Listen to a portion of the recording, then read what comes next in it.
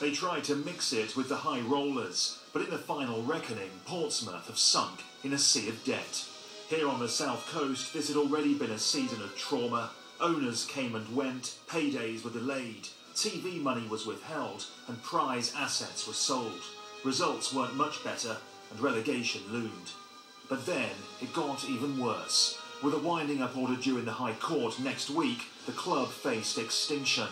Owner number 4 of the season, Balram Chanrai, confirmed that without new investment, Portsmouth would become the first Premier League club to enter administration. But there was no new owner, and time ran out. At approximately 10:30 this morning, my partners and I were appointed joint administrators to the company and the football club. The situation was this could have been liquidated, there's no doubt about that. It still could. The difference now is that it will probably be okay. From where they've been the last month or so, looking at it, I'm sure they're quite pleased that, they'll be quite happy to take administration rather than going out of business. This isn't a new phenomenon in world football. I mean, Italian football 2 or 3 years ago went into complete and utter financial meltdown. Portsmouth are now doomed to relegation, but ultimately their failings were not on the pitch, but here in the boardroom.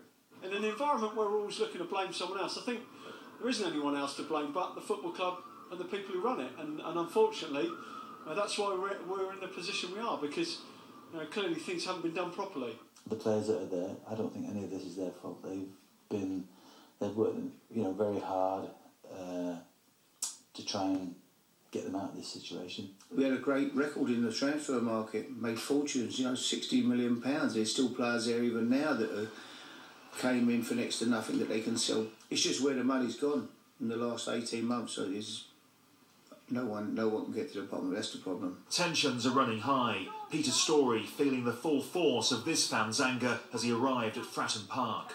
Later, the club's chief executive confirmed that he would quit once a new owner took charge, but that's of little consolation to the supporters. How bad does it feel to be in this position? Sick. Just my words. Total sickness, betrayed the whole season. It's a Premiership club, and I'm so disappointed, I really am. Upset, really, seeing the club going to administration, and ultimately I think that's us down. So with debts estimated at around £70 million, what does the future hold?